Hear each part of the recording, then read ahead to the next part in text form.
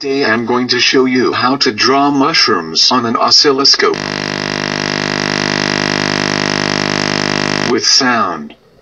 We're gonna use our left audio channel for horizontal deflection and our right audio channel for vertical deflection. Now first we need a sine wave on our horizontal deflection channel and a cosine wave on our vertical deflection channel.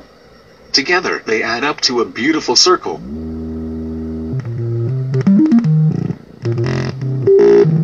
We can alter its size and shape by increasing or decreasing the volume of both channels. Now we add a sawtooth waveform to the right channel. Our circle or ellipse turns into a spiral.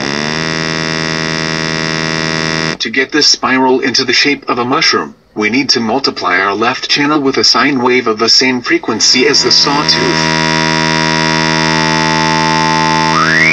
But we're only gonna use the sine's last quarter. Of course we want our mushroom to move, just like in real life.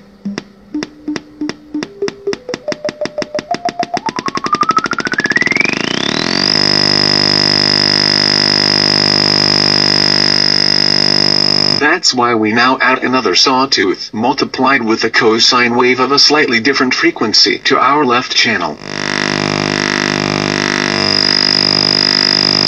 We can increase the number of mushrooms by dividing the cosine's frequency by 2, or even by 3. By randomly adding square waves, we get even more mushrooms.